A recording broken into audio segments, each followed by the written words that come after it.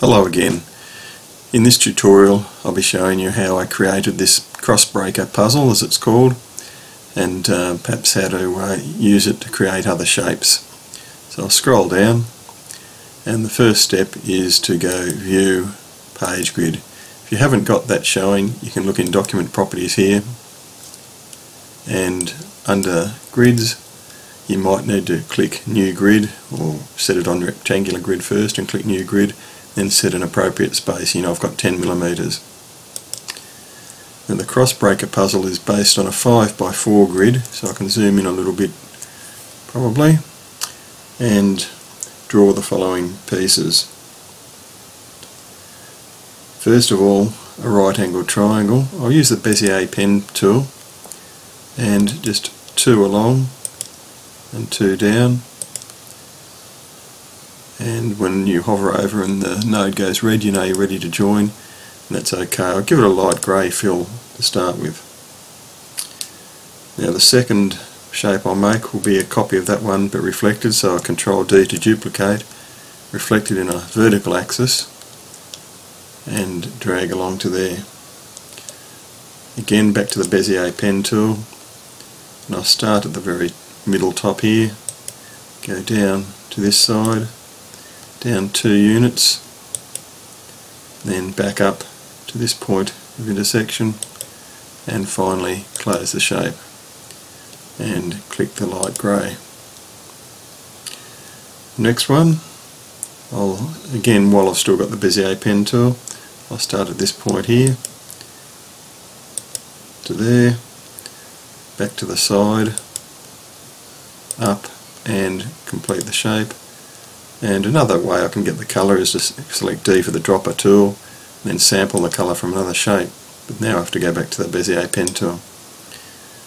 Next one, I'll start from the very middle here, click, go down 1 diagonal, then down 2 spaces, across 2 spaces, up, and then back to complete the shape. And wrong colour, well, it doesn't matter, click the same colour, I may as well. And now I've got 2 more shapes to do while the Bezier pen tool is active. Start at the top there, down to there, here, bottom, and close the shape. Back to the colour, done it again.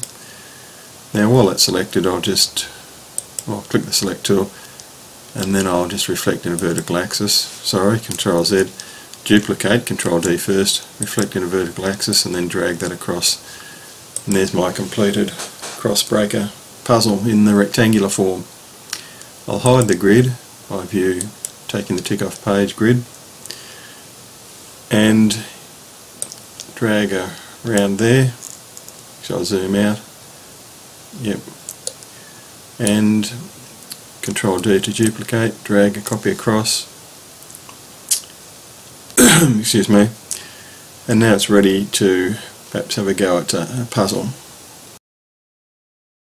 I might just reduce that copy, drag around it, Control Shift and drag a corner down to there. Okay, now here's the puzzle I'll attempt to solve on screen, and students could do the same if they're provided with a projection of the shape or a worksheet, something like that. They could still open up Inkscape and manipulate the shapes, which is a nice, neat way to do it. I'll start with this shape here and drag it over.